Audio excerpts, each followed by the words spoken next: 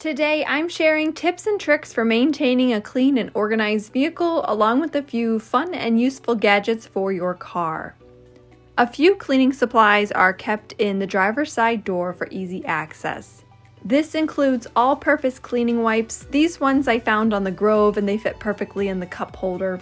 Wipes of any nature are a necessity in every vehicle. It takes 10 seconds to give the center console area a wipe down to remove all the grit and grime that lands there.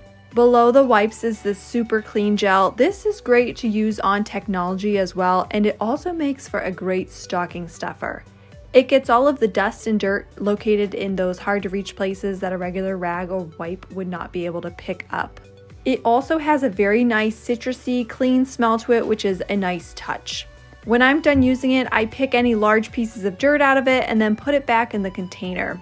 The last cleaning item kept in this door is a microfiber cloth. These are great for dusting. Whenever there is any downtime in the vehicle, whether it be pumping gas or waiting around in the bank drive-thru, I try to dust and wipe the dash, steering wheel vents, and center console down. When finished, I just roll it back up and put it back in the door until I remember to swap it out with a clean one.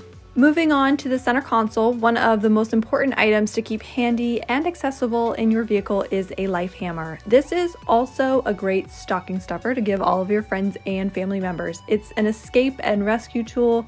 The hammer is intended to break car windows in an emergency, and the seatbelt cutter on the other end is intended to, well, cut a seatbelt if need be.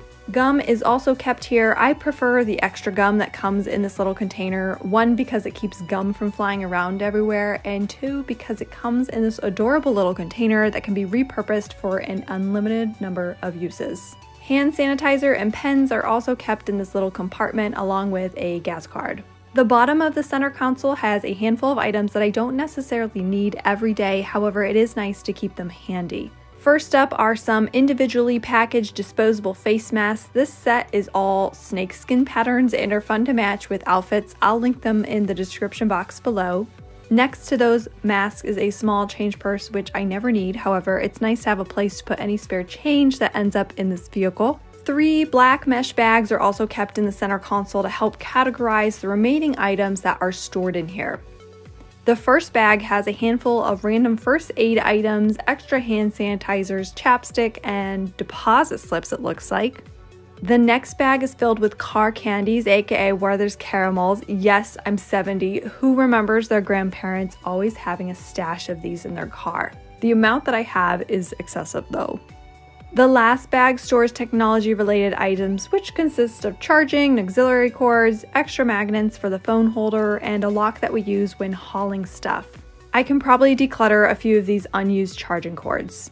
These mesh bags have worked really well over the years. I considered switching to clear containers, however, they're not flexible like the mesh bags are, and they would be space restricting. The mesh ones can be manipulated a little and smushed to fit. The black mesh also hides all of the clutter. However, it is still easy to see what is in each one without having to open it. This car has a little compartment in the front located below the controls, which stores a phone charger. And above that, approximately 3 pairs of sunglasses are all shoved into the Zonnebrill storage compartment located right above the mirror. The glove box is home to only a few items. The vehicle registration, insurance, and inspection information are all kept in the zippered pouch, along with some spare cash. It's all in one spot and it's easy to grab. The vehicle manual is also kept here like it is in most cars. I didn't realize I had these hand warmers in here and I'm really glad that I do. It can get pretty cold where we live and gloves sometimes don't cut it. These are mainly kept here for long run days and skiing and wouldn't be a bad thing to have should your car ever break down in the middle of winter. It's also important to keep a flashlight handy for emergencies. These are all the extremely important items that need to be accessible, so I try to keep only these items in this space. Below the glove box on the passenger side is a garbage can. Great name. There have been a handful of great vehicle trash receptacles that have piqued my interest. However, I wanted something that would be easy to hose off or throw in the dishwasher, and also something that would be large enough to hold water bottles. This one has clips on the bottom that slide underneath your floor mat to keep it in place. It also has a bag securement band which will hold a liner in place.